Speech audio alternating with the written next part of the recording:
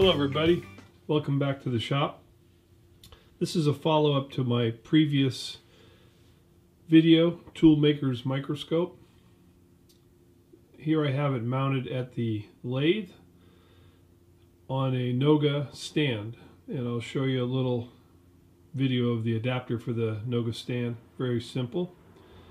And right now the LCD microscope is at one of its lower powers, and I think you can see the threading tool being aligned with the thread. Really simple to view. Now, one of the things I didn't mention in the last video is this does have a micro card where you can record. And you can see the little indication there that there's no card in there, and also that the light is variable, so you can dim the light and or make it brighter. So it was very easy to set up on the Noga, and you can see quite a view there. I'm going to reposition, and we'll show you a high-powered view with the lens down closer. I don't want any comments on the condition of my threading tool there. This is just a quick demonstration just to show you the camera itself and how I think it's going to become a very useful tool in the shop here. I'll add the links in the description. Again, this was from Banggood, and it was just a little over $40. Right now the camera itself, or the microscope, is on battery. Batteries last real good.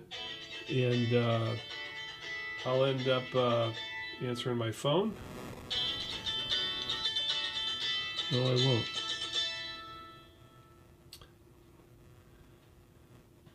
And I'm going to try to go handheld here with you and just bring you in closer to the lens. I don't know what you're seeing. It's pretty hard to see on a GoPro, but there again you can see the magnification and how you can basically line up your tooling. All right, we'll show you a couple more videos here. Here's a little handheld just to give you a relationship of size.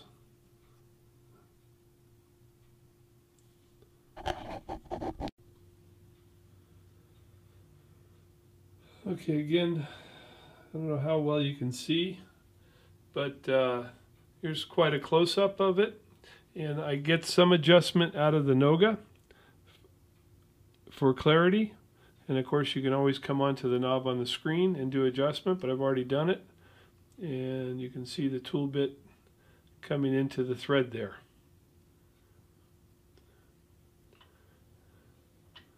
So I'm liking it, and I'm thinking there's going to be a lot of uses for me, an old guy that can't see, where this will come in quite handy.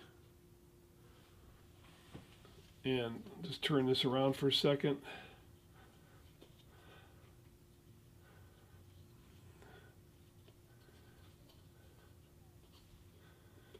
And there you can see the simple mount that I made that goes on the back of the camera.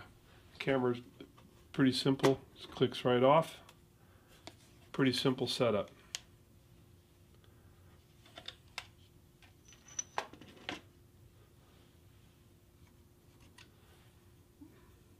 Pretty simple setup to mount it onto the Noga.